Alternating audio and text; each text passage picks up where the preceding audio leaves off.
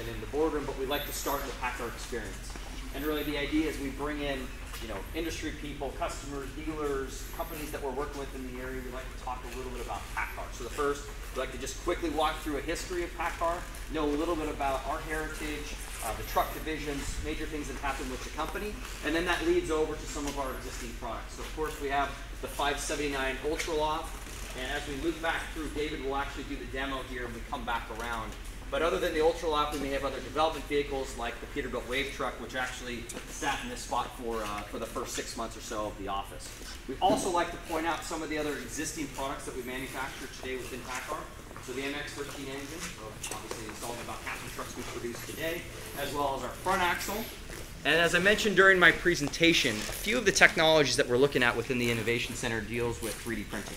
So we actually have a printer over here that's banging out some parts. But more in particular, some things that we're looking at for some high quality 3D printed parts that we're looking at where we can run low volume production. So if we have a special customer request and we want to run a small volume of parts.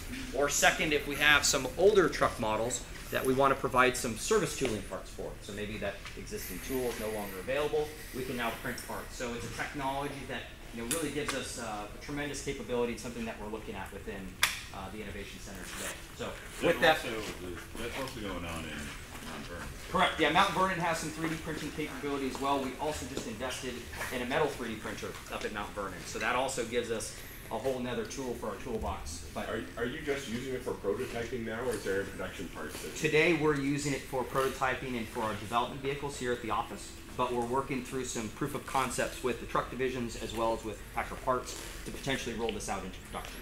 So some different technologies that we're looking at. And really what's great about it now is there's companies that have a 3D printed part that has the same A-surface quality as an injection molded part.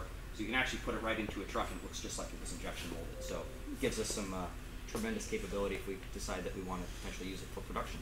So pretty cool stuff. If you want to follow me this direction, just point out a few of the collab rooms. This is one in particular, Studio 1277, which is just a connected room. We talked at the beginning a little bit about the kind of the Silicon Valley feel. Of course, a lot of openness feel, whiteboards, connected rooms. Are really kind of fosters creative thinking when we have groups come in or companies that we're working with. We've already been through the boardroom. Back in this area of the office, so first the Wave truck, which obviously many of you have already jumped into it.